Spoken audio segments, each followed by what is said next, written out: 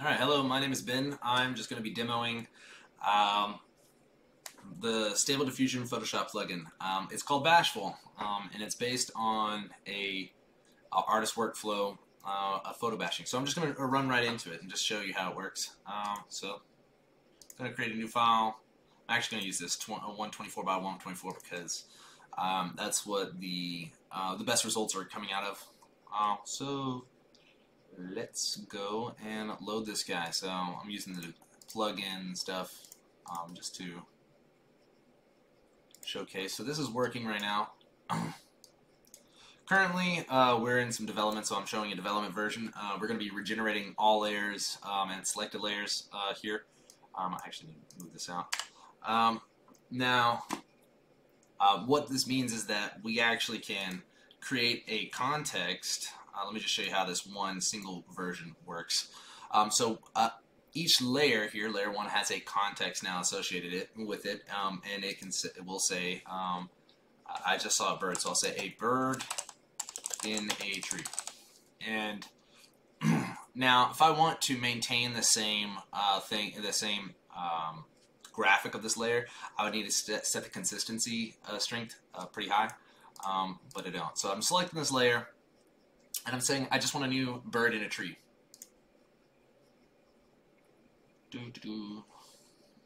Alright, so now it's working. We are at 44%.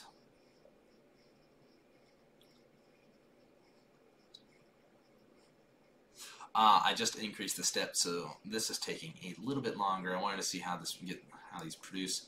So this is a photo. So let's say I don't really like that, and I want an illustration of a bird in a tree. Oh yeah, and to let the users know, I'm actually going to keep this consistency at around 60 now, because I want to maintain this image. So this was a completely generated image.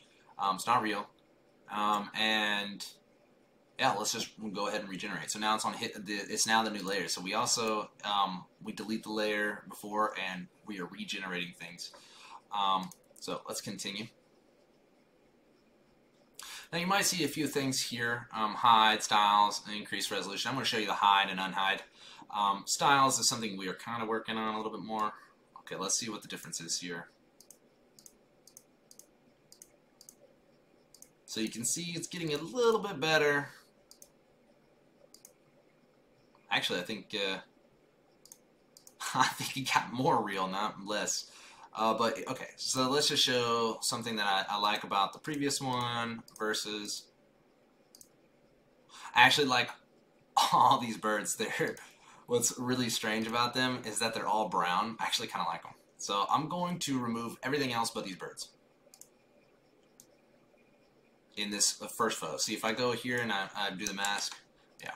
So what I'm doing here with this plugin is I'm also taking the concept of good, not great, and making it super easy for people. So I remember hearing about this company that makes good coffee, not great coffee. And so I kind of want this whole thing to just kind of be around is good enough, right? We don't need all this customization. So hiding, right, an end user, I want it to be more accessible to people. So the end user won't need to know that they're actually putting a mask on and then, doing stuff. So I'm going to go ahead and just regenerate this layer.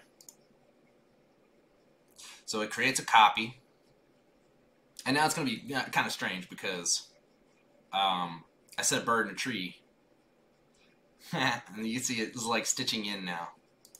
So you got like these little paper cuts, which is totally fine.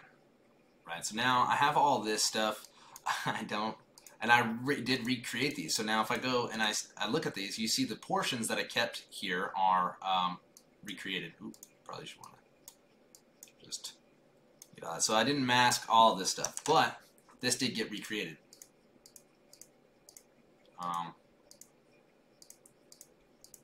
Yeah, see? Boom, boom. These guys. Now, something can be done with in painting. We're going to be coming out with something called the prompt painter, which is going to be another tool, and it's really going to be like this. So I'm going to show the cool portion of this, which is, actually, let me just put all this together. I'm going to merge all these. Right, I'm going to say that's fine. And so it kind of looks like, oh, this is all cut up and whatnot, but I can probably just regenerate it again and it'll all be fine. You might have some little white stuff here. Yeah. Okay, so this is only using 21 steps. The other one was using 50. Okay, and so now it's smoothed it over, so we're good. And it's still not an illustration. Like, these are not really good examples. I'm not showing a fantastic demo, but you can see that things do change. So I smoothed it over. I'm just going to make another layer. I'm going to call it background. Now I'm actually going to call this one, I'm going to create another context. So here's where the beauty of our app, our plugin is that we're not focusing on one document. We're focusing on a collection of documents. We're focusing on things that can be generated and edited in a multitude of ways, right? So I'm going to go to the background. I'm going to say, let me put that up there, an illustration of a mystical tree anime style, right? And I'm just gonna, I mean, there's nothing on this layer, so I'm just gonna say regenerate it and start off. So this is the 50-step one. So this it's actually looking like it's taking less time, so it's having an easier time to produce this type.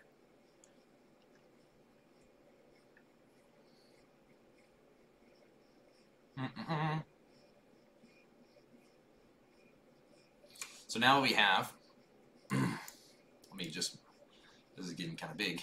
I think I could just do something like that. Okay, let me put that away. Okay, so now we have this tree. I'm going to put this guy in front. And let's just start hiding it all. And again, like I said, I don't really want people to have to know how to mask things and etc. So I'm going to do that for them, for this. So we're now hiding. You can see I can bring some of this stuff up.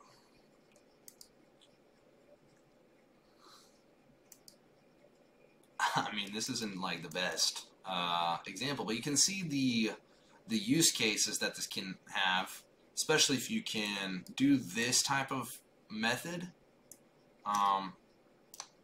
and then also run it in a batch, right? And we're just trying to see details. We just want details in here. We're not trying to show our talent. We're just trying to get the details that we like from the AI, right? And you know, I might want to even, maybe I just want to say, I don't like these guys like this. So I'm going to say anime style.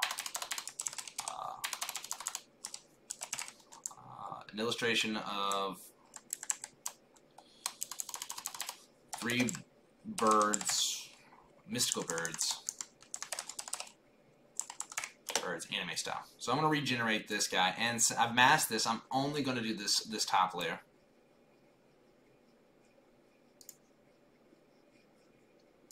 You can see that it created this version. I really think I need to increase the step size of this AI. Yeah, we need to increase the step size. This is not producing the best results. Let's take this down and go back to 378. So I don't like this version. I want the styling string up, probably. So let's see what it does. A little bit of tweaking. So this is right now, we're only doing a prompt that says what we want, and we have these multiple contexts, and each one of these has its own layer being managed. So look, this is looking pretty good. Okay, cool, that's dope. So now I have these 3 guys. Probably want to mask this a little bit further now. Oops. Okay, why Why is that not masking further? Ah, because that was on the other layer. A little bit of stuff. Okay. Huh. That's funny. If I get rid of that guy, you can see that these are showing where they came from. That's pretty cool. Yeah.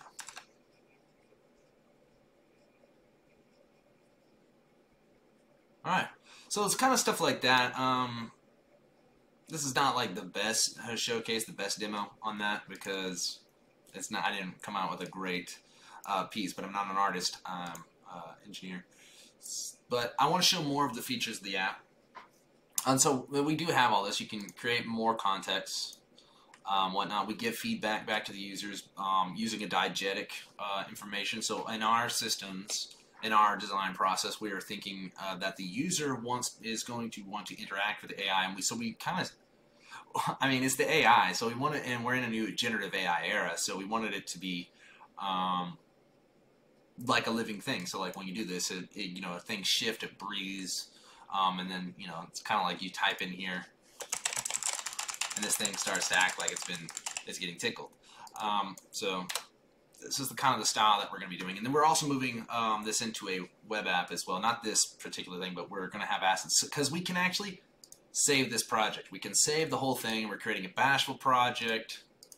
And then, I'm just going to say test. This feature right here is not complete. We are working on it right now, loading the project and bringing it back in. It's kind of working already, sorta. I mean, the state of the app is, but not a few things. Okay, so I want to go further, right? So the hard part here is prompt engineering, right? People don't know what prompts they need to say. Like, how are you going to know it needs to say an illustration or anime style, etc.? So we're working on the features there too. And we do have something like artists. It was our first pass. It's not the best, but you can say anime, and then you can get a list of artists that are part of that, and you can just continually say all this stuff, right? And then if you try and regenerate it, it will change. You know? So, and it's just all, like, again, the diegetic feedback. You'll see this thing move. That means that it's saved. People just need to know that things are working. So anyway, let's see what this does with these new styles applied. Oh, this one's interesting. It's actually doing 40 steps right now. So this is going to produce good results.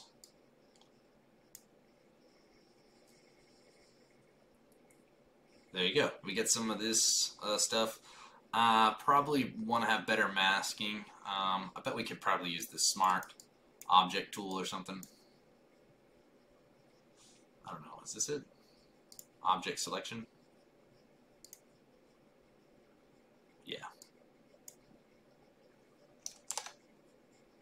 And you can see it's doing that. So a blend of Photoshop and Stable Diffusion with this plugin. It looks like this is all going to be working out just fine using the Smart Object tool. Probably need to come out with some tutorials and everything, but I wanted to showcase how this can work and where we're going.